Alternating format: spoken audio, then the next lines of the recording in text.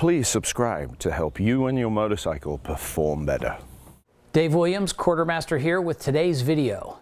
It's number 3 in our diagnosis series, mid-corner instability. I had this very experience. I would let off the brakes mid-corner, so I'm at max lean angle, and I would finally let the last of the brakes off, and the bike would step out. The rear end would just step out. One time so bad I almost high-sided. And it didn't matter how smoothly I tried to let off the brakes, it would step out. It was because of that experience that we started this diagnosis series, handling issues that almost all of us experience at some point. Here's a preview.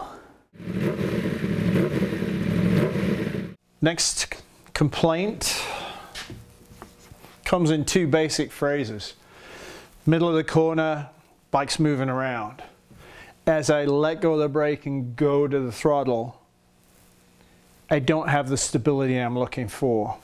Any kind of mid-corner instability is where you're at something of a constant state.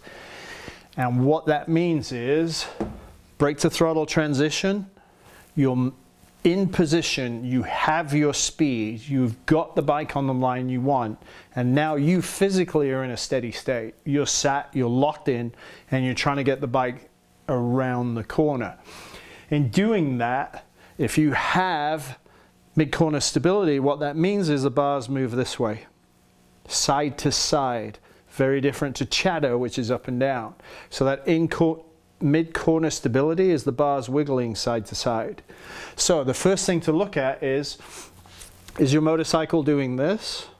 But if you change both and nothing works, this is where you go to after that to try and get rid of that instability mid-corner. Catch the full video at davemosstuning.com.